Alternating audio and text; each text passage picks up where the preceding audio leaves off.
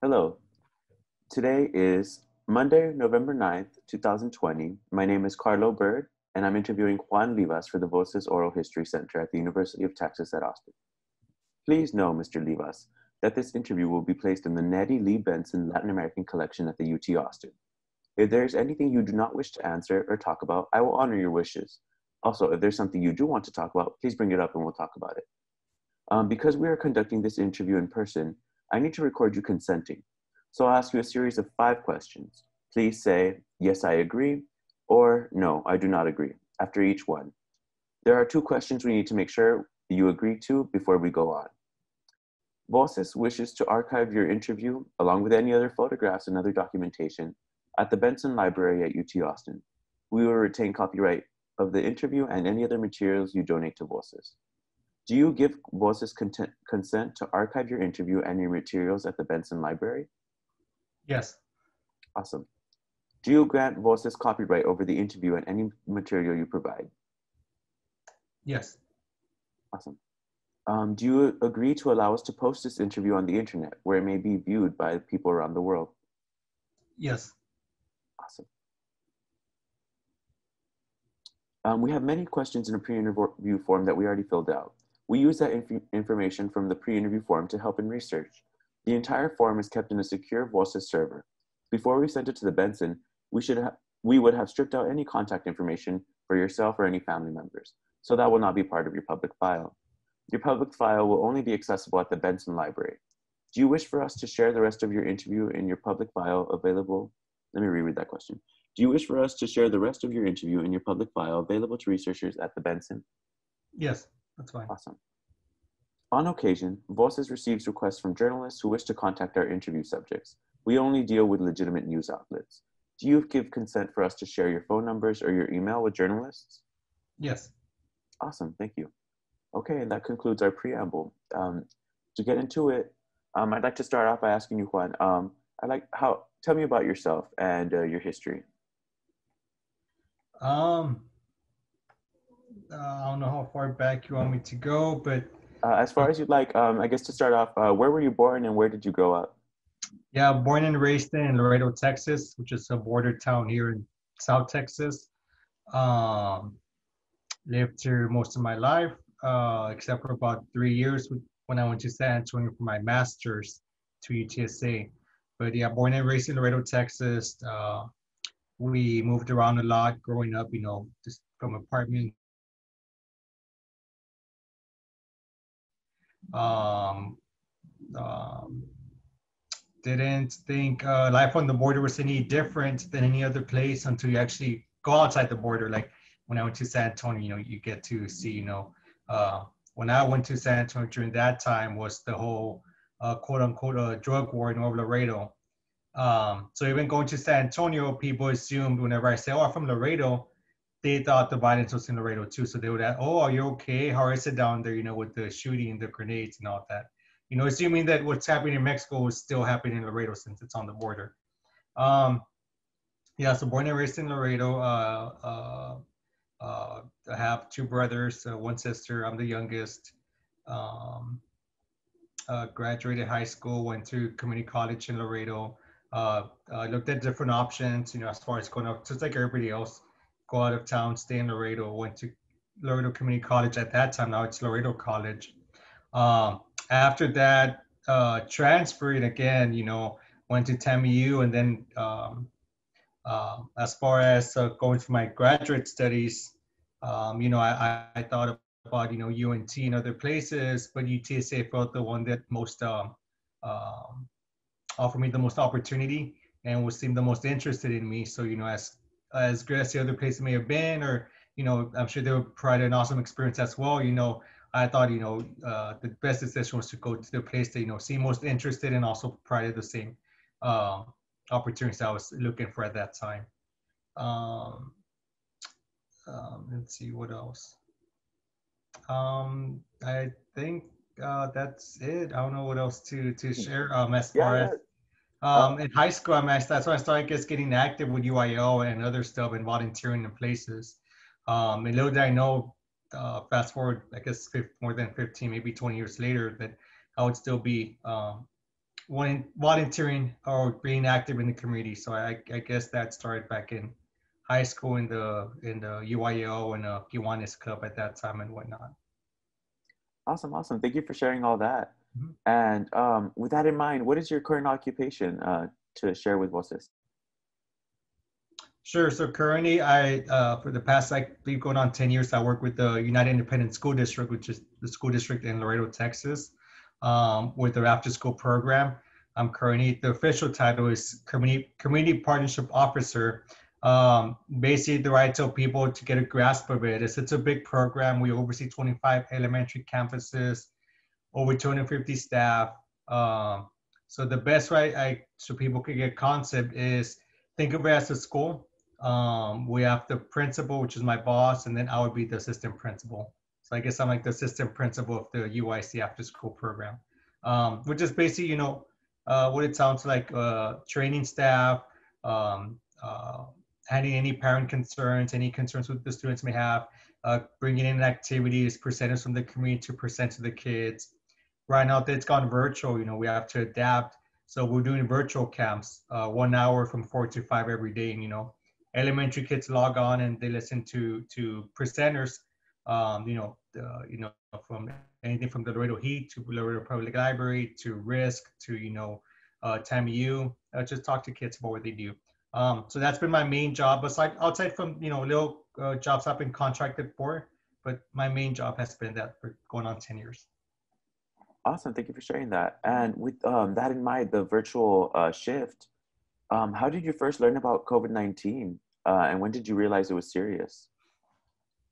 I mean, I pretty much keep up with current events, whether it's the news, like actual TV news, whether it's a podcast I listen to, like NPR or the newspaper, um, um, Facebook, like everybody else nowadays.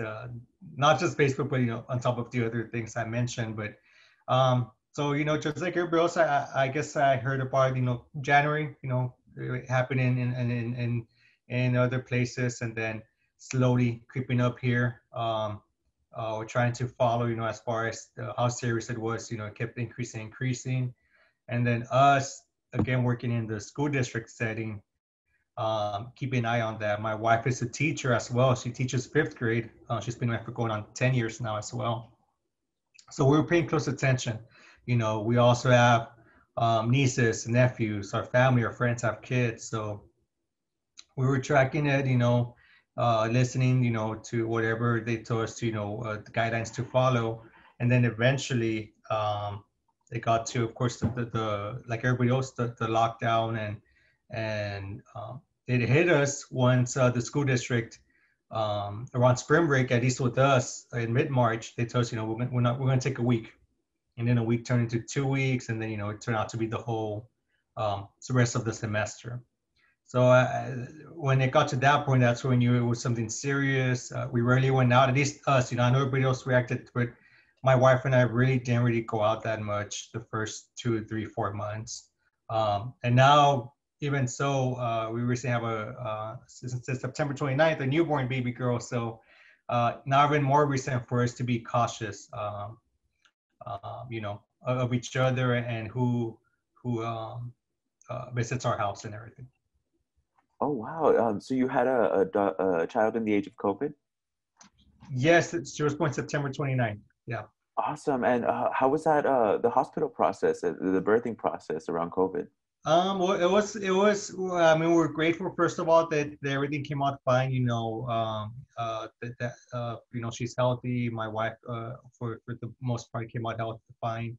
Um, it was a little bit hard because I got to go to the first doctor appointment with the OBGYN, but then COVID hit, and Dr. Gonzalez, Dagoberto Gonzalez, he turned out to be the one that's also handling the COVID area in one of the hospitals, Laredo Medical Center in Laredo.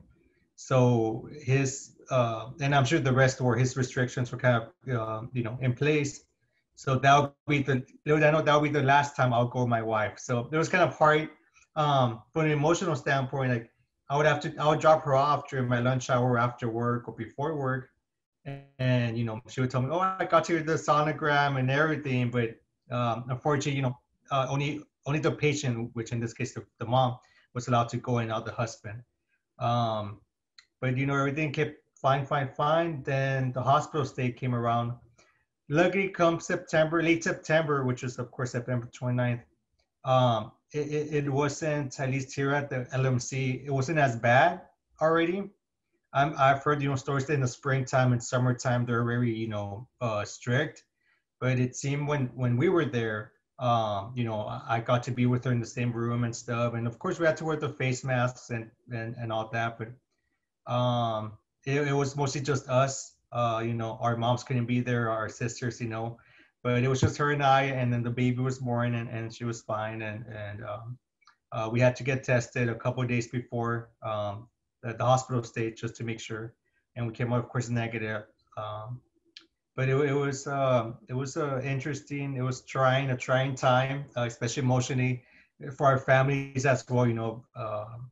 Whenever there's a newborn, whether it's a boy or girl, twins, the grandmas, the tias want to hold her and hug her, but we just ask them to bear with us and be patient and be understanding of the situation we're in.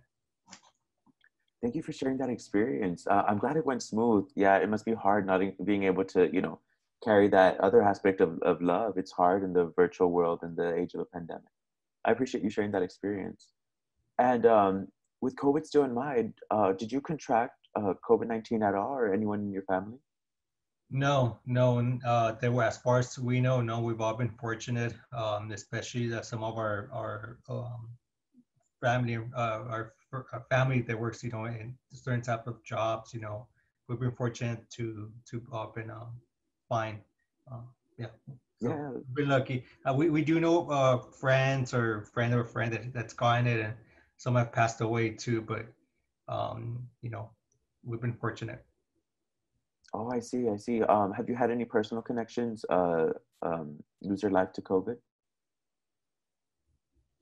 No, I mean, besides coworkers, and of course, it's hard because, at work you get to know people, even if it's on the same department, we see them every day, or not close but distant relatives, but you still, know from, family gatherings, so you still wish them the best. And then you see on Facebook, you log in one day and one of your friends makes a post, take it seriously because my dad just passed away to COVID. Someone was posting, I'm quarantining right now, so I can't see you guys. So that's when it hits you.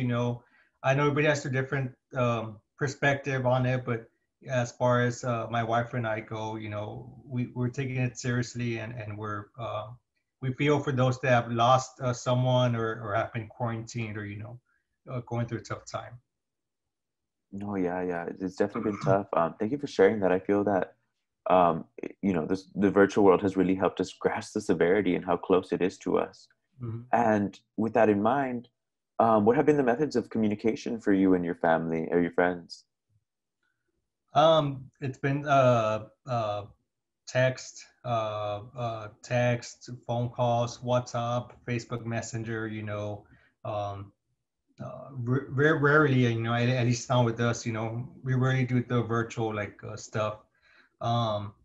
We have our house has a partial glass door, so we did the whole, we adapted, so my wife and I were by the door with the baby, and then some of our family was on the opposite, so it was kind of like looking through a glass window in a way. But yeah, mostly just texting, communicating through WhatsApp, and we have a messenger. We check in on each other, how are you doing, how's everything going, trying to make sure we're fine mentally as well. Yeah, that definitely does seem to be the new normal for a lot of folks, having to adapt, with texting to grandma. That's something completely new for folks, and, Yes. fascinating. I want to And get I'm into... glad, I was going to say, we talked about this during the summer, the one positive, I guess, of when this pandemic happened was it happened right now that we have all this technology like texting. And I mean, if this was 20 years ago, we would have had to do emails or letters, but fortunately now we have the virtual settings and WhatsApp, and cell phones are more common. So. No, yeah, definitely being the modern age has definitely facilitated a lot of this, like especially this interview. You know, we're on Zoom, Yes. and I wanted to get into Laredo. I would like your perspective on the border town. How would you describe it? Um, it's a um, it's a place that's very cultural as far as from both the American and Mexican its roots. It's very family oriented. Um, without getting into, I mean, yes, you have the people with different political beliefs and socioeconomic backgrounds, but no matter what your social income is, what your political belief is, I think the one thing that people have in common here is they're very close knit with families and close. Um, the, my friends have noticed, and I've noticed, Laredo's like one city where you could be driving around during the week and you smell like someone cooking out. You could just smell it in the air, like it could be Wednesday night and someone's cooking out, or Thursday afternoon and someone's cooking out. Um, it's a it's a bordered city that just like other border cities, it still has work to do as far as the type of jobs it brings, educational attainment, the dropout rate, poverty, you know. So as far as those factors, we still have work to do. Our voter turnout was the highest since 1988, but it was still about 49-50%. So it's still good. We're getting there. So hopefully we get more people politically active to bring those changes, to our border city as far as education, as far as the type of jobs we have. Laredo College just, I think, if I'm not mistaken, you might have to double check me on this. I don't know if it was just in Texas was the most affordable college. I don't know if it was in the state or in the nation, but I think this was just like a few weeks ago it was announced. So I mean, that opportunity we have, that our community college is affordable and provides a great education for people. You get a cost-effective education to get your credits before you transfer out. It could be conservative at times, with religion and immigration. Um, but it's still what we all care about family at the end of the day. I think that's one thing that unites us. No matter your belief, no matter your income, is you could tell that's one common thread. Thank you for sharing that perspective. And what are the people like? Do you feel they vary by area in Laredo? Yeah, like most cities, yeah, you have the north area, you have the mines, the quote unquote mines road, which is called just like the northwest side, which is like the warehouses and residential. You have the south, and now it's grown. I mean, just the past 30 years, 20 years, it's grown. It's grown like you see more subdivisions, you see more business, more restaurant chains coming here. I mean, it's definitely grown. Our downtown has grown, the nightlife has grown in the past even 2 to 3 years. Um, but you could tell, which part gets the more resources. Definitely, if you look at what divides Laredo as far as the highway I-35, is in my opinion, west of I-35, because it runs north to south. So west of I-35, at least in my opinion, they don't have the same resources as the others have the highway. West 35, which is south and northwest, the mines, they don't have a hospital. They don't have even the two hospitals, LMC and Doctors Hospital. They've opened up branches, they were ER branches. They opened them in South Laredo, North, but there isn't a branch in west side of Laredo. There's no big chains like HEB, Target, Walmart. They only have one Walmart there. So whereas goes to the other side of the highway has a whole lot of Walmarts, Targets, HEBs. Um, so it's trying to get better with as far as family life. It's getting better with as far as making library branches, public library branches, parks. So we're getting there. We're progressing as far as getting better as far as providing that. But we still have a ways to go. It is of course the west side of Laredo, so I would dare say it's also like lower as far as income and education goes. But that shouldn't be a reason that that side doesn't get the same resources that the other side of the highway gets. And that perspective, I wanted to know, the side is closest to the border, and that's just something I know, that Laredo has grown from the border up, to the north and on.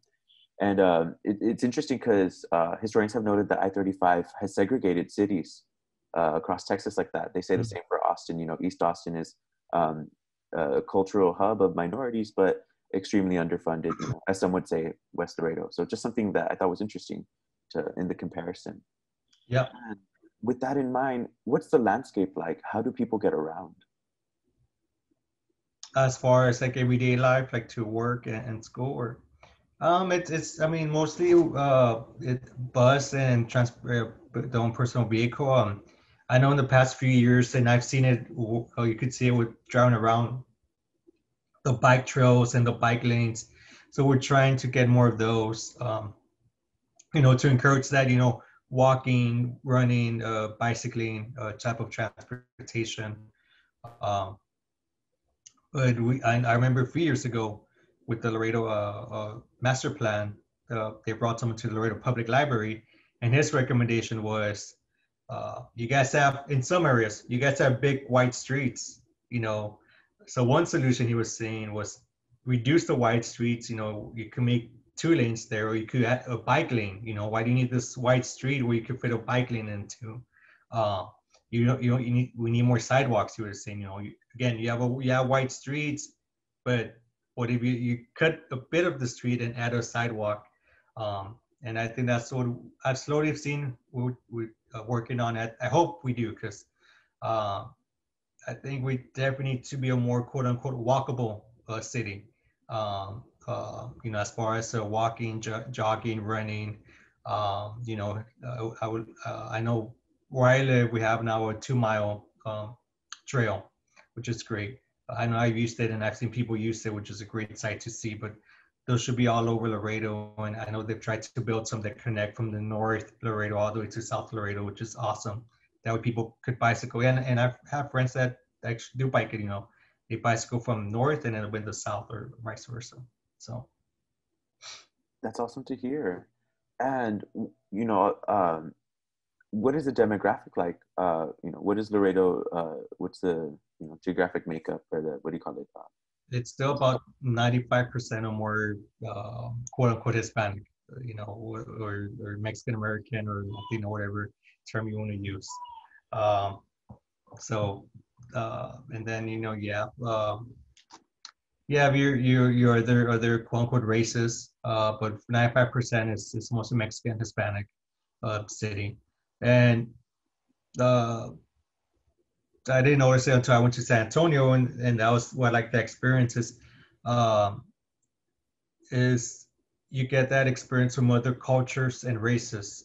That's what I loved about my experience in Utah City. Like, you go from a city that's 95% Hispanic to a place that's more diverse. So you learn more about different, people with different backgrounds. And that was just a great experience, to have, and you get to experience another world, and learn about their culture and, what they do and where they come from. Um, and I like to say Laredo's not quote unquote racist, because of course they're mostly one race, but it's more uh, uh, like social economic, more on how much people judge you more on how much you earn. That's interesting to know. That how, because that's a common theme. A lot of Laredoans who do seek out college, they come back and they share the same experience, that Laredo is its own little world, some might say, with how it's just Latinos who are in between Nuevo Laredo and parts of Texas. So it's just fascinating. And I want to share real quick. I tell my friends the story of the language here is to, I guess, again, because of the makeup, the high, is my theory, since it's mostly Mexican and Hispanic. You go to a restaurant or fast food place, and some people, they're Spanish dominant, or if you don't know Spanish, my friends have told me, with it, they have a tough time communicating because they don't know Spanish, and the server or the person helping them or the employee, only knows Spanish. So there's that language barrier at times in Laredo. And when I was in San Antonio, when I just moved up there, I went to, of course, a baker, to get my pan dulce, my conchas, and whatnot. And I ordered in Spanish.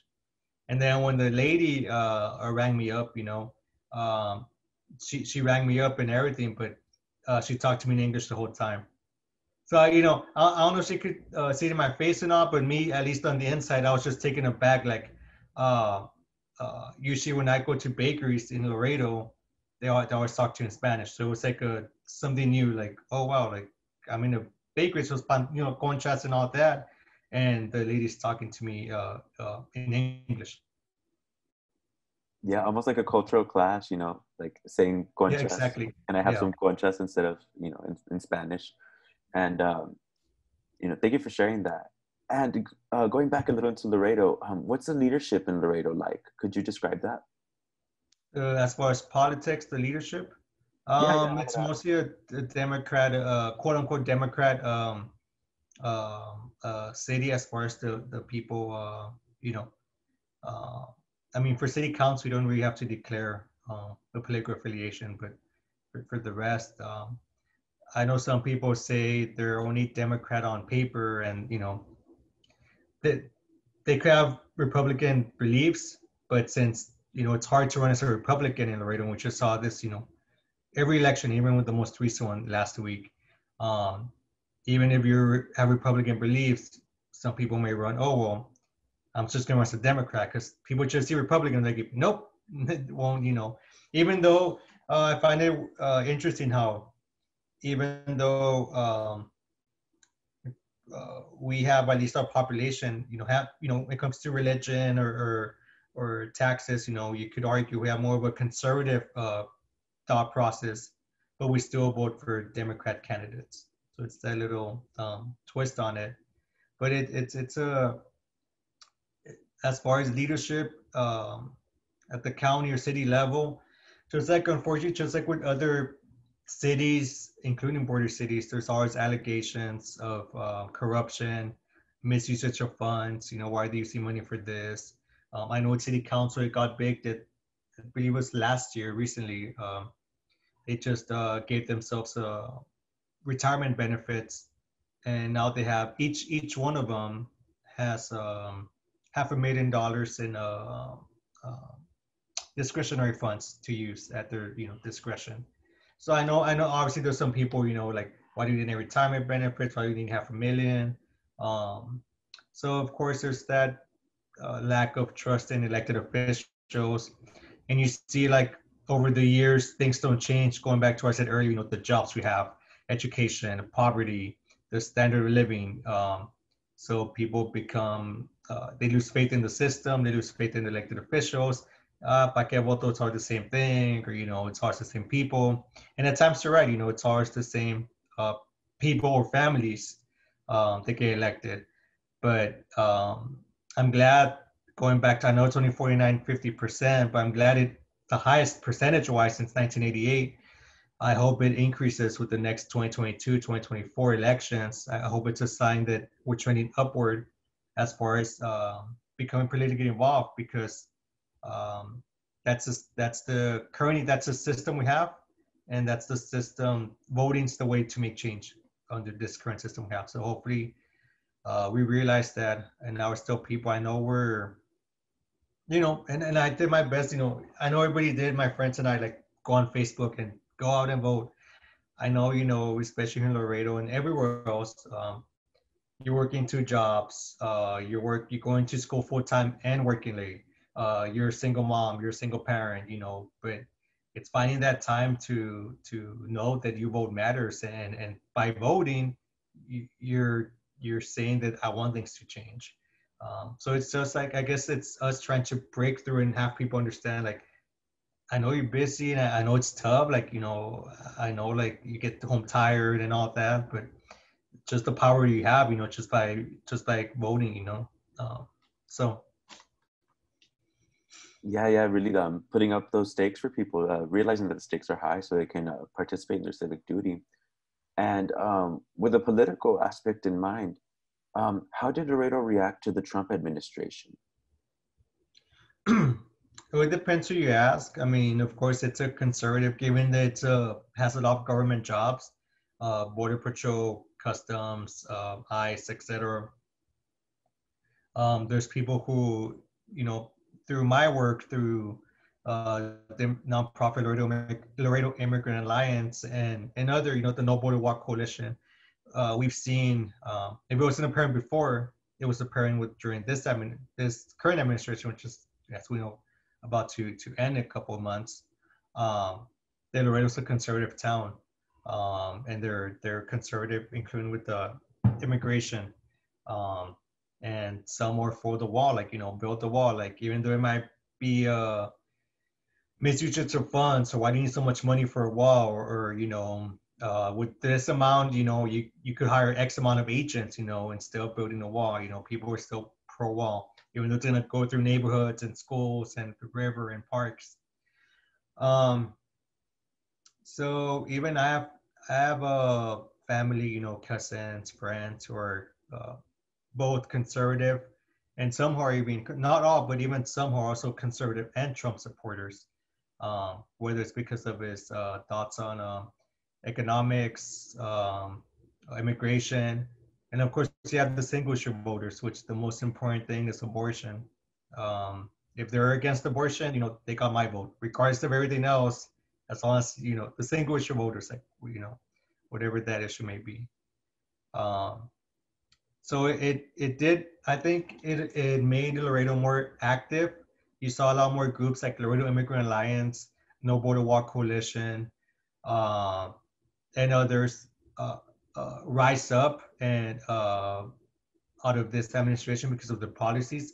So people here decide, you know, we need to do something. We need to bring awareness to these policies, and, you know, educate the community and engage them, you know, and tell them, hey, this is what's happening. This is why it shouldn't be happening. Um, so you saw a lot more activism.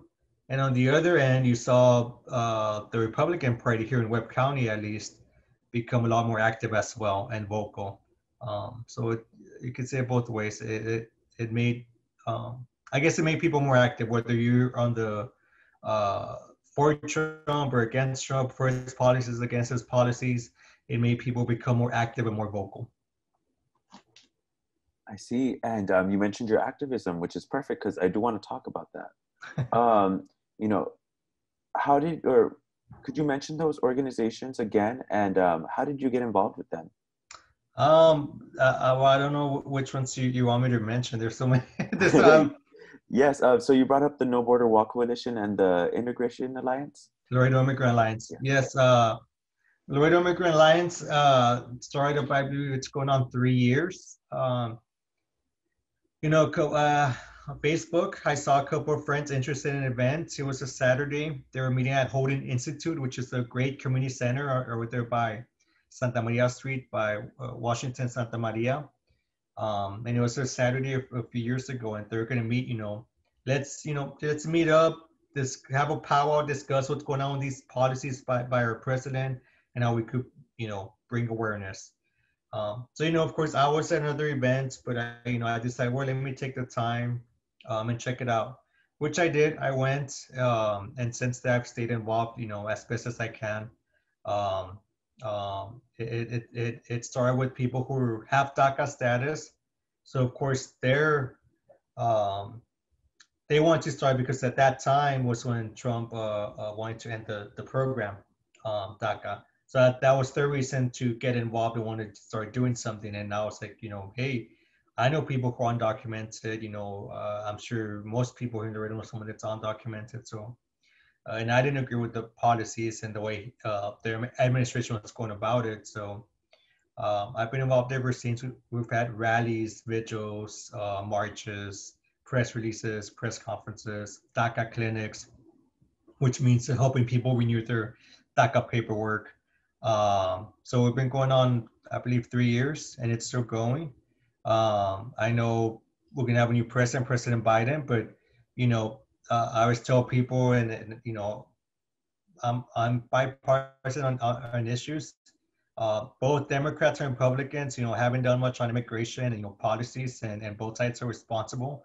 Of course, Obama with the deportation. So I'm sure that Laredo Immigrant Alliance, I don't speak fully for them, but I'm sure that with Biden still, we're not going to be like, oh, he won, Trump is gone, let's ease back. We still have to hold our elected officials accountable, and advocate for people and empower people to speak up for themselves. No Border Wall Coalition started around the time that President Trump declared the national emergency, more or less around that time, which was, I believe, 2019, I believe. It was a group, different groups that came together, each with their own each with their own interest and reason, and that's why we called it a coalition, because, it was Rio Grande Transit Study Center, Laredo Immigrant Alliance at that time, Move Texas as well, Cesar Chavez Memorial Alliance, LULAC, one of the LULAC chapters, um, uh, Sisters of Mercy, um, landowners who are actually going to be affected by the wall, and it just kept growing and growing. Lawyers with an interest, they want to advocate for being against the wall. And since then, we've had we've seen people have come and gone, groups have come and gone, but it's still maintained the same goal, which is to not have the wall be built in Webb County. We've seen what's happening unfortunately, in the valley and other places. It's been a sad sight to see, and we're glad that people are on that part, on those areas, are also advocating, and protesting in their own methods, and we do keep that collaboration going and help amplify each other's efforts. But as far as us here in Webb County, our thing was like, it hasn't started. The contracts haven't been awarded. At that time, the construction hasn't started. So our thing was, we just stop it before it starts here. What one of the For the past few months, our goal is basically cancel, delay and cancel, delay and cancel, delay and cancel. At least, and let's hope Trump loses, doesn't win the election. Biden, once he gets elected, which as we found out this past weekend he did. So now, us as a coalition, just like with Laredo Immigrant Alliance, we need to hold this administration accountable and make sure, hey, you need to make that official that you're not going to build the wall. Not none of this like, well, So we still have work to do as far as making sure that the wall doesn't come to Webb County, and hopefully in other places that it could also be stopped along the border.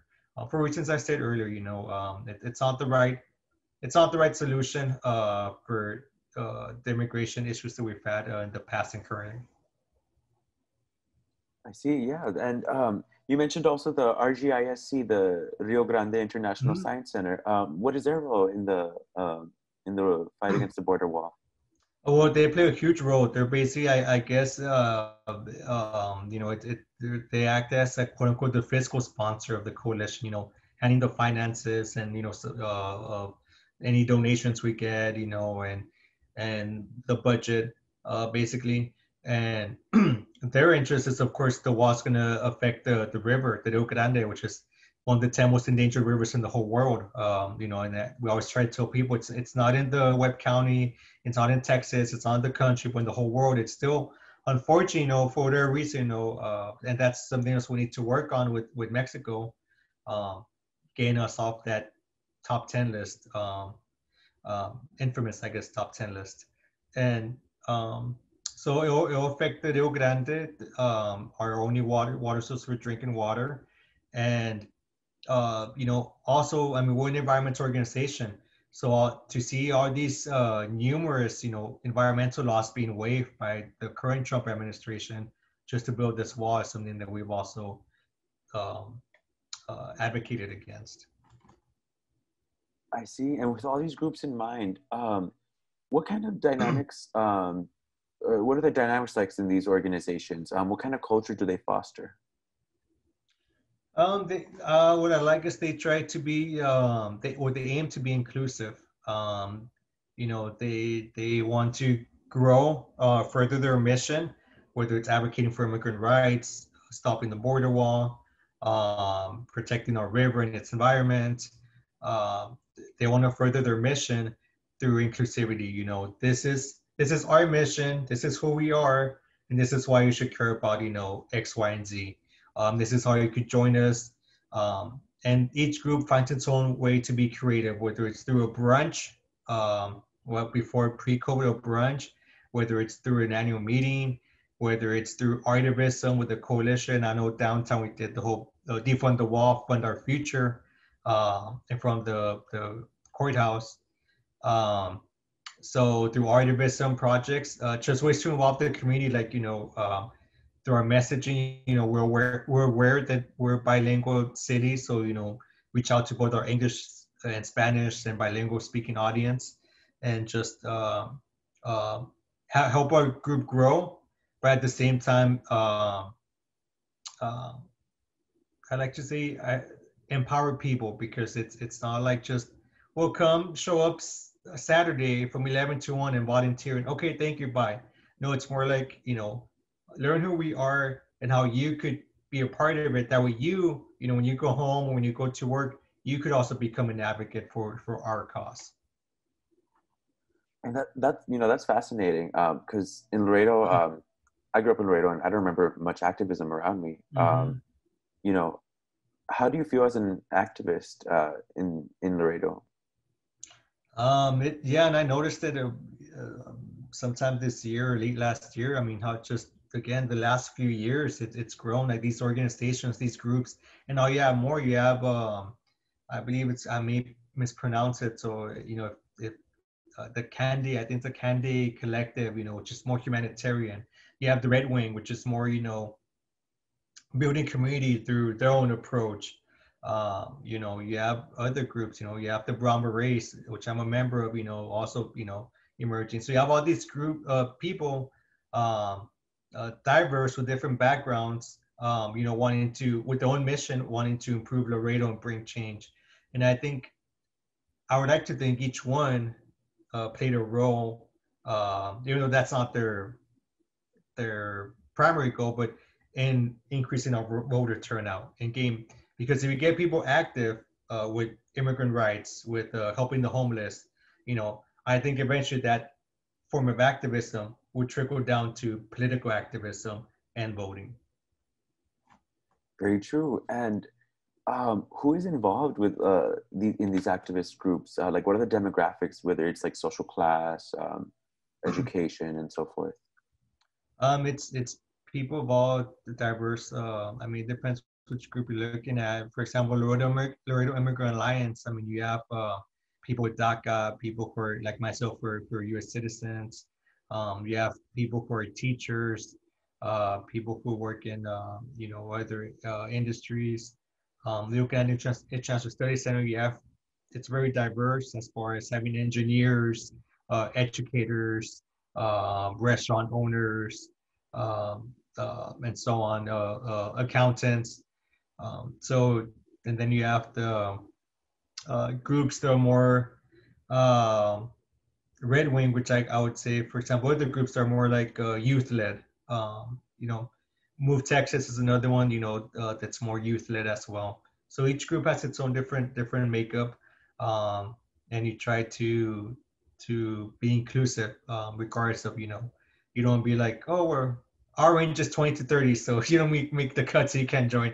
You know, regardless of the core group, I guess the core group, you know, even if the core group is youth led, or the core group is comes from a higher social income status, let's say. The good thing is, to my knowledge, the groups are still inclusive of everybody. You know, they're not like, well, you know, you don't earn this much money, or well, you're a little bit too old for us. Like, you know, they're still being, you know, as long as you want to help further their mission, you know, they're pretty inclusive. That's awesome. I'm glad it's multi-generational effort going on. Mm-hmm. To get into it a little bit, you mentioned the Brown Berets. I would like to hear about that. So the Brown Berets, tried my best. Of course, they started back in the day of the 60s, 70s. They're like the Black Panthers, you know, but, you know, more for the Chicanos, the Hispanics, Mexican Americans. And they have, over time, you know, they went from a violent to currently now we do our best to be more of a non-violent group through non-violent actions. Um, And they have, just like with other groups, they have different groups and chapters across the nation. And David Gomez started one maybe going on 2.5 years ago here in maybe even 3 years ago here in Webb County. And through Laredo Immigrant Alliance, through another event, I met him. We were collaborating. Eventually, I got involved with the Brown Berets. Um, and their group, it's about maybe 8 of us so far. Um, our goal is just to help out in any way we can. Whatever uplifts and empowers our people, our Mexicanos. That's our goal. I know for this will be the third year. Brown Berets and Laredo Immigrant Alliance collaborate on the Angel Tree program, which is a program that gives toys to kids whose parents are in prison. So this will be the third year. I think this year we're partnering up to give out about 105 toys to kids.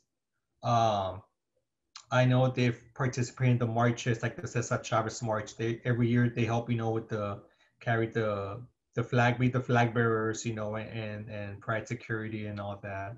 Um, so it's anything that helps the community. They help out with the homeless. I believe it was I forget what group, it was a collaboration. Every January they do a homeless count to see how much funding we get from the state for the homeless population to help them. So we do a homeless count, and I know they've helped out with that homeless count as well to survey. We just go around town and break out into groups and you just ask surveys. You survey the homeless population and see what their needs are. All these groups that you're involved with are very fascinating. I want to get into more like how you feel and what pushes you to do this. I guess specifically, what pushed you to want to do this activism? Um, I, yeah, it's finding the time first off, and and balancing, every group, balancing that and still your family life, and your work, finding that right balance. Of course, a few nights of staying up late or waking up early or multitasking as best as you can. But at least the ones I'm involved in or the ones I help support, they're sharing their events. It's just groups that I believe in what they're doing and their cause, because I think it either affects me, affects my family, affects my friends. Um, I'll give you an example. The Alzheimer's Association has I think this was our fifth walk here. The Laredo Walk to End Alzheimer's has to run the committee. Of course, I don't have Alzheimer's. Neither does anyone in my close family. But my wife, her grandma has dementia.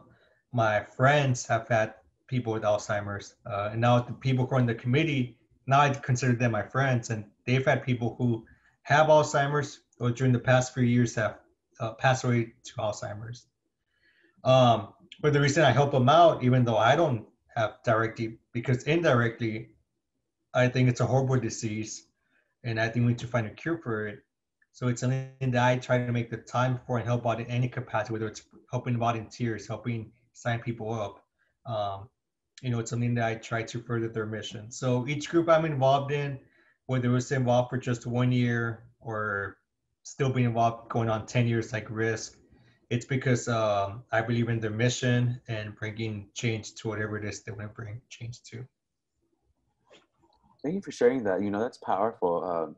Using empathy. It doesn't need to be in your own home for you to feel why you need to be there. And so, Yeah, I think whether it's in the workplace and your family, I think the two key words are to have empathy and to be inclusive. If you're inclusive of people and if you're empathetic, I think you go a long way, and I think it'll help you grow as a person. And if you're involved in a group, I hope your group grow, because that energy is going to carry. People are going to see, well, oh, that group doesn't just use you, like, oh, show up to my event and I don't care about you. If they see that you're actually empathetic for the cause and being inclusive and want to include people in your cause, then that could go a long way. And how does this energy and this activism transfer onto your career? Does it impact it in any way? Um, It does. I mean, it helps. I bring some of the people I meet in my network now, my expanding, growing network every day. I bring them into the after school program. If you're like Risk, for example, we're doing these virtual camps, and I asked them, hey, would you guys want to talk to the kids about the river and stuff? And they said, sure. Um, Through another group, La Muy Muy, which is a group of DJs here in Laredo that I met through the group, through events. I asked one of them, like, hey, would you like to, participate and do something with the kids? And they're like, sure. And then, of course, that it's it it feeds each other. The leadership skills I've gained, the communication skills I've gained, planning, communication, event planning, being detail oriented, whether it's been in work and what I learned in work, taking it to my community endeavors, or vice versa, what I've learned in my community endeavors, taking it to my workplace. So it's benefited both ways. Yeah, that's powerful. The role you take on in your community, it's in the classroom in a sense, and also, in the community. Mhm. So, thank you for sharing that perspective and getting back into, the way you feel and the way, this energy transfers into your activism. I want to talk a little bit about the wall, and, that's like a big ongoing conversation with Mhm. Trumpism and uh, the building and the construction of the wall. What does it symbolize for you? The wall. Yes. Um, well, I see it as um,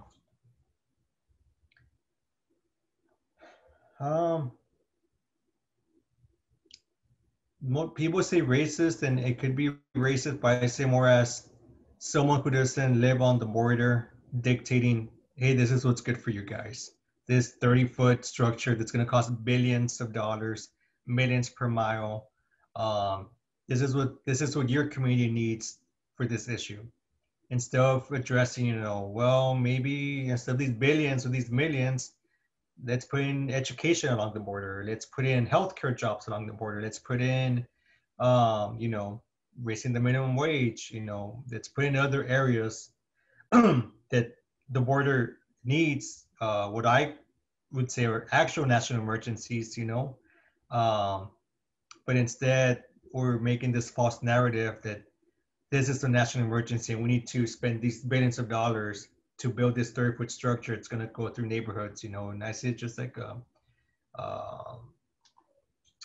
I'm blanking on the word, but yeah, like dictating, like someone from that's not from the border dictating to us what's good for us. Um, and you have people, you could argue, yes, but some agents, are for it, but those agents don't speak for us, don't speak for all of Webb County, don't speak for everybody on the border. So to just listen to one party and not listen to all parties involved, you know, have you listened to educators? Have you listened to healthcare workers? Have you listened to families on the border? Have you listened to the youth? Did they want this, or you just took, what one party said and ran with it? Um, and of course, it's self-interested. I mean, who benefits? Who are the developers that are benefiting from the wall? Who are these contracts going to? So like always, just follow the money. I may be wrong again, but then I believe it was at Steve Bannon that recently there was like a GoFundMe or something where people giving for the wall, but it was actually pocketing that money. So you know, just like where those followed the money. Yeah, it's a national issue for a small community in essence that like there's such a huge focus, but the impact is much bigger than like most of these people will ever know. Mhm. And what have you seen and learned in your time in Laredo that you feel that the wall deserves opposition? Um, Again, it's a place that is growing. It's a, for family place, for families, for work, um, and I think bringing a wall and building a wall would just send us back. Having to drive by and see that every day, having to be known for that, having to be the number one inland port, number one port, in the country, having to have commerce go through that. um, and having it be known, that the border has this, and again, we put so much money into it, and it's not, I would dare say, and then you're gonna see this, it's not as effective. We didn't meet its goals. So what are you gonna do? Oh well, it didn't stop immigration, so let's just tear it down. And how much is that gonna cost? Um, so I think that's what people need to realize, the other side, um, and think deeper when you say, just build the wall, well, think beyond that, think build the wall. What does building the wall mean? What's that entail? And what comes with that? Yeah, a little oversimplified, for such a Mm-hmm. very, very detailed and pressing issue for the community. And you mentioned defund the wall mural. Um, I know some events went down with that mural. I would like to hear that from you in detail. Yeah, yeah. So we had in over the summer we came up with the idea of the coalition, No Border Walk Coalition, to do across the courthouse, because we had some people in the coalition had some uh, lawsuits speaking up against the wall. So that's why we picked the courthouse. And we're going to do the defund the wall message in yellow letters. We're going to bring in the community again, who are going to come out to help paint it. It was led by some great artists, Tony Briones and Shelly Laron, and Brenna Cadena and others who um, they took the lead and ran with it as far as the planning goes. And of course, you have to the letters and the type of paint to use. We don't want to mess up the street. Um, and it was just to spread the message, to the rest of Webb County and the state and the nation. And I'm glad it got picked up and got attention as far as we don't want this. And then in addition, um, not just defund the wall, but we added the message fund our future, which goes back to, again, all that money, that you're proposing for the wall, instead invested in this, invested in education, invested in jobs, invested in healthcare, invested in child services, um, invested in our roads, invested in hiring more teachers, invested in, et cetera, in our parks, in our river, in our water source, for generations to come. So it was pretty big. We had for sure over 100 volunteers show up over the course of a weekend. We were going to plan it for 3 or 4 days, but we had a huge turnout that we were done like in about half the time that we expected. And again, it was because it was a lot went into the planning, and not just the planning, but then a lot of interest from the community to want to participate and take part. And it was great to see on social media people taking pictures on it, during the making, once it was done, and then after, like still like a week later, people still taking pictures or videos and posting it as well. So it was very uplifting to see that, to see us come together for that. And did this initiative meet any backlash in the city? Yes, of course. I mean, you have again the people who are for the wall, seeing it as a waste of time. What's the point? The wall's still gonna come. You're just wasting your time. You're vandalizing the streets. It's graffiti, which of course we went through the city council and it got passed, and it was self-funded. Like who's paying for it? Which it was grassroots. It was people led. It was donations. We had a GoFundMe and people donating to it. It was saying we got this big. Here's a X amount of check. Here's $50,000. Go build it. It was all people led. Um, but yeah, you had the backlash. We had to hire again security through our grassroots funds for those couple of days, because through social media and through word of mouth, people were saying like, once they're done, we're gonna burn out or do tires, over it, just to send a message. So yeah, so we had to get security, and luckily it still stood. I mean, of course, what happens afterwards, we can't control, but at least for those 3 days, we got to control that and have our message be seen. We got some drone footage. Again, some people donated their time and got some awesome drone footage of aerial shots of it. So it was pretty good, and I think it'll go down in. I mean, I dare say, Laredo Webb County history. Like this happened. On this day. This day this happened. Um, Same with in October, we had our Stop the Wall Stop the Wall, Rock the Border virtual concert with different cities, Laredo, Austin, Arizona, different cities of the 4 states affected by the wall, and they participate different bands. You know, it's a 3-4 hour concert. I heard the message of, stopping the wall and going out to vote, getting out the vote. How did that virtual event turn out? Did you get to participate in it? Well, in the planning of it, I got to bring on Beto Martinez from Grupo Fantasma, and he was a key thing. Like, we brought him into our committee, and he was able, since Grupo Fantasma, I mean, they were a Grammy Award-winning band. Some of their members are here from Laredo, and his connections, he brought some awesome bands that participated in the concert, and it got, I don't have the numbers with me, I could send them to you later, but it got YouTube views, shares on Facebook, press coverage. So it definitely, got the message across, and it got the audience we wanted to get. And I dare say it turned out so well. The production, the quality put forth by Karen Gaitan from the Laredo Film Society. The editing and the quality was so good. I mean, I don't know if it's possible, but I mean, I think if there's a way you could submit that to a festival or something, I think it has a chance of being nominated, and maybe winning. Fascinating. I mean, I hope to hear that it does. Mm-hmm. I'll be looking out for that. Yeah. And with that in mind, how are activists treated in Laredo? You know, that virtual event sounds exciting, but on the floor, is it that exciting in Laredo for like the citizens?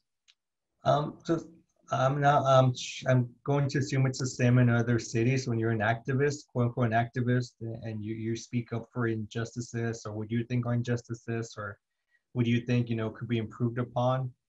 There's always people saying, they're wasting their time, or they have nothing better to do, or mira, they're just, they should be at work or they should be at school. So you always have that opposition, that's trying to put people down and activism down. Like, yeah, you should do something better with your time, or that's not going to change anything. Like, you're wasting your time, like standing with a sign or protesting, what's that going to do? Or calling people, what's that going to do? Like phone banking. But activism, it's not something for the most part that it's like, in a second, like I did it, and 1 hour later, okay, there's a change. It's a constant, throughout history we've seen, through from slavery, from when Mexicans first arrived here with the Chinese as well. I mean, every group has faced this adversity. The Irish had adversity, and change is gradual, but it's that consistent activism and consistent awareness. And someone has to be willing to take the time to tell people, hey, this is what's happening, and it shouldn't be happening. So it's difficult work as far as physically and mentally. It could take its toll. I know people who are involved in nonprofits and or just volunteer work, and it's 24/7, go go go. It could be midnight, it could be 3 in the morning, they're sending text, or still planning or whatever. And um, it's very rewarding when you see change, but it's also could be draining, and we have to be mindful to still take care of ourselves, because if we don't, then we can't continue the fight, quote unquote. And that's the powerful part of activism. You know, it's consistent and it's ongoing. And with consistency in mind, how have the groups you're involved with been organizing during the pandemic? What does that look like now? Um, the, um, well, it's gone a lot more virtual. Um, for example, Laredo Immigrant Alliance, Risk, all of them, like, we've had from virtual board meetings to virtual events, like virtual, I'm sure you've seen them, like the silent auctions, virtual silent auctions. Um, Risk has their annual 5K, but now it's more like a virtual, like you do it at your own time. Alzheimer's, the walk, we would all gather at 10 EU, like close to 1,000 people would gather. But now it's like more like a virtual, like do it on your own, just send us your photo or video. The Laredo Immigrant Alliance is going to continue the Know Your Rights sessions, which is talking to people about their rights, in case you're detained, in case you're pulled over, in case you're arrested. And we did those, and we would go to people's houses or the park where they feel comfortable, but we would go meet them there. But now we're going to adapt and do them virtual. and if people don't have like a device, we're gonna try and get it sponsored or someone to get a device and just maybe drop it off at their house, so they could log on, and when they're done, we could go back and pick it up. So it's just adapting to the change, having the more Zoom and Google Meet, conference calls. So Yeah, that accommodating of the community, it definitely, really helps things continue flowing smoother. And in fact, I would say maybe even like get more people involved. yes, Um, that those have been positives. Though it makes it easier, especially for example, I know me, like especially with a newborn, it helps being at home as far instead of I need to drive to this meeting and then come back, but I'm here at the house, so it helps in that sense. It helps that you could connect. If someone's gonna be like, "Oh, I'm gonna be out of town that day, I can't be there," but well, now since it's virtual, it doesn't matter if that person's out of town. So it does have its positives. yeah, and it's fascinating the way people are still able to connect and make these important changes and initiatives. Mm-hmm. And how often are y'all meeting in the age of COVID? It depends on the group, but I think for the average, I think it's at least once a month. Yeah, once Oh, a month okay. that we meet. And then besides that, constant communication, whether it's WhatsApp, Slack, uh, Messenger, whatever communication we have. I see. And I guess if you could go group by group, but what are the goals in this date and time? Biden was just elected, and they may have shifted the rhetoric, or that they may have been um, putting out there in their organizing. The goals, or Yeah, here? yeah, the goals of the groups that you're involved with. Oh, like now that there's going to be a new administration in place. I mean, it's just that we just found out Saturday, so we haven't really met. Actually, the coalition, um, you know, that they overlap. Actually, tonight at 6:30, I don't know if they're still having it. They had a meeting tonight. But I told them, hey, I can't make it, but can we post on the notes? But um, tonight they had a meeting to see what the next steps are with the Biden administration. Like now that we know it's Biden, how can we get his attention to, hey, I know you won, but this is still important. You have to cancel this wall. So I'll catch up with the notes tomorrow and see, what was decided upon, or what thoughts are.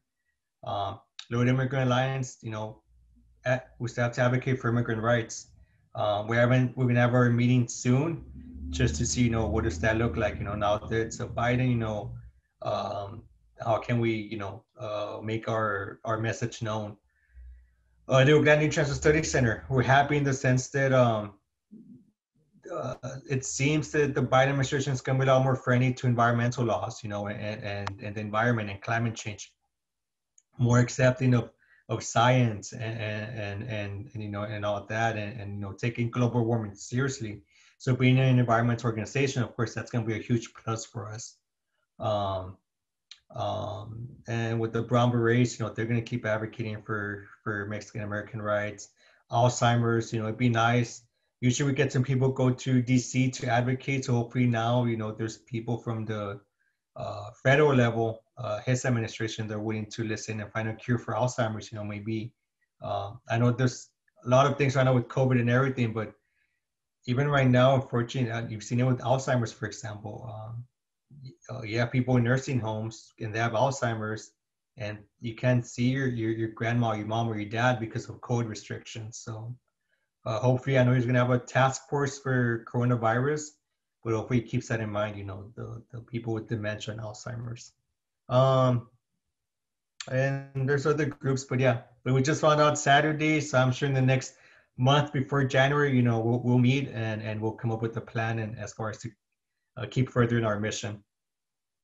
Yeah, that's exciting to see that unfold. And I wanted to get a little bit more into like the border aspect. Do any of these groups have connections across the border in Nuevo Laredo and their perspective? Yes, I know Rio Grande Study Center. We've tried to build networks in Laredo, which again, because of course it takes a binational effort to address the needs of the Rio Grande. So we've tried to meet with groups and people across. I personally haven't gone, but other people on our board have been able to attend those meetings, and we're trying to build those relationships. Hopefully now that again it's a new administration, maybe now they'll be more opening and welcoming. Um, Laredo Immigrant Alliance, we work with Holding Institute and other groups that provide aid to people across. We also work with Otros Dreams and Acción, and they provide resources to people that have been deported from the U.S. to Mexico. So we just met with them this year, and we're trying to see how we could collaborate. Us on the U.S. side and them on the Mexican side. Yeah, that's fascinating because you don't really hear, you really hear about the U.S. side of things, and so Mm-hmm. getting that perspective and that helping hand definitely changes things up, and I would say it's underreported, so that's why I asked. Yes. And I guess getting more into a little bit on your personal life and your career, um, how has your activism impacted that per se? Have you met any backlash from peers or leadership or anything like that? Backlash as far as me being involved with these groups? Yeah. The reason I bring this up is per se like there was a teacher in the RGV who she had like a Black Lives Matter flag in Oh, her, yes. yeah. But No, I'm pretty, well, I do my best. Nobody's perfect, but I try to do my best as far as differentiate when I have, I always determine my hat, what hat do I have on? Do I have my organizing hat on or do I have my work hat? If I do an interview or something, I do my best, I'm here representing X organization or I'm here on behalf of UIST. So I do my best to do that, to separate the two as far as establish like um, in what capacity I'm serving that day or what hat am I wearing. Um, and also be conscious of what I still work for a school district. At the end of the day, that's the type of job I have. It's still a school district job, so being aware of uh, um, like for example, if I do an interview, even if I say I'm on behalf of X group, I'm still not gonna say like a cuss or like, oh, f the administration, like you know so just being cognizant of that. So I think that's helped. Of course, people at work know, they're like, oh, I saw it on the news, oh, I decided this, and then you get the, oh, awesome, keep it up, to the whole like, why are you doing that? There's no point, so you get both sides of it, from your coworkers, and vice versa. When you're organizing, you get people who know you from the school district and what you do with the after school and the kids and our youth. But it's just finding that balance and being aware and knowing, what quote unquote what hat you have on for that day and time. yeah, very true. Setting that boundaries for yourself Mm-hmm. because it does get tough breaking, the like the political and the working aspect of life. And still a little on your career. How has the Trump presidency impacted your career? Um, as far as career, it hasn't, um, and not that much. I mean, I know we work with an after-school program, but I know he wanted to take away funding from the federal level from after-school programs. But our program is self-sustained, so we just rely on the tuition of parents. So we've been fortunate that didn't affect us and our staff as far as oh, do have to fear for our jobs now or job loss. So we've been fortunate in that sense. Um, um, Career, we were a little frustrated and bothered with the pandemic. The whole, let's open up the schools, let's open up, but especially my wife that's also a teacher. Like, why is he want to open them up, and what's the school district going to do? And what type of But look, United ISD was able to get an exemption or waiver, um, based on the hospitalization rates and other factors in our area, and we didn't have to go back face to face as fast, and we had to do more of a transition. Um, and they provided us with the face masks and other things, and the social distancing. So we've been fortunate in that sense, and I'm glad that um Biden won in the sense that now we have someone who's more understanding of educators. At least it seems that way. His wife's the first lady's educator. Um, my friends and I weren't fan of the current education secretary, so hopefully now we get someone that's more understanding of education and what it means. Um, So hopefully it brings about good change, and we're not quote unquote forced to go back to the workplace and in unsafe settings. Yeah, thank you for sharing that perspective. I know I ask because a lot of people, their careers down to the, even if you're just starting, some people were really moved by the Trump admin, but it shows itself in different ways. So thank you for sharing. I want to move on. Maybe some final thoughts on the digital world. We've been mentioning a lot, like we've been staying connected virtually in the age of COVID, and that's how you've been organizing. What was the role of social media in your activism before COVID? Um, before oh, and I do want to say on what you said about the Trump, going back to, for example, DACA. Some of my friends who have DACA, that was a big mental health burden on them. What's going to happen, what's not going to happen. So I do empathize and feel for them. As far as that whole time what's going to happen when it was finally decided in June. That was a big breath of fresh air. For now, we'll see what happens. Social Well, media. now that you bring that up, I wanted to say, has Trump's rhetoric polarized the community in any way in that sense? Um, I mean, as far as the talking points that you hear elsewhere, yes. As far as send them back, do it the right way, taking up our resources, all that stuff.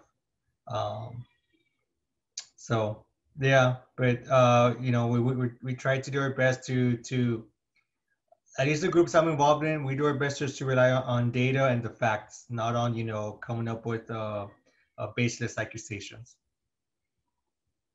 Yeah, that's the important part. And it always leads back to like the virtual world, because right now we're relying on the facts on our phones, in real time reporting and, you know, fact checking and so forth. I guess going back to the question I had asked, what was social media's role in your activism before the pandemic? Um, it was mostly just like come up with, like, say, a Facebook, come up with a Facebook event or share a flyer kind of thing. Maybe like help amplify this event, like share this event, share this flyer. And now it's been uh, since then, it's been a lot more like, hey, let's go live, let's do a virtual, environment. Um, but before that, it was mostly just that, like, um, yeah. It was the basic, amplifier event, share event, come up with a flyer, post a flyer, hashtag. What hashtag are we going to come up with? Things like that. Yeah, that community outreach. I wanted to ask because I feel social media in Laredo, it definitely takes a different role, and with the pandemic shifting, because everyone's really relying on keeping in touch, and I've seen Facebook groups erupting. Like there's like a COVID Laredo support group going on now, and Yes. just noticing that change. Mm-hmm. I want to say, Juan, I'm all questioned out. What would you like to share, or anything you want to ask me? Um, to share. No, I mean, just thank you for it's good to have people that want to help amplify the people who are doing work along the border, whether it's Laredo or anywhere else. And the change, the growing change along the border. Um, it's I'm grateful for where I'm at in my life. I know that people are uh, can't say the same, but I'm grateful, for my family and good health and everything. Um, and looking back, of course, it was difficult upbringing and ups and downs like everyone else. But I'm glad that I'm using my privilege and my resources and my capacity to help uplift others and bring change to our needs. And I hope that during my lifetime, my daughter and future generations, are able to see some of that change that I and others are working to bring. I really appreciate you sharing your perspective, and you're very right. The Voces projects, needs this kind of idea of what was going on in Laredo during this time, and through this interview, they'll be able to definitely trace back and maybe ask some more questions in the future. With that, I'm going to go ahead and stop the recording, and then we'll finish off. But just saying once again, it's Monday, November 9th, 2020. And I interviewed Juan Livas. My name is Carlo Bird, and I'm ending the interview, the recording.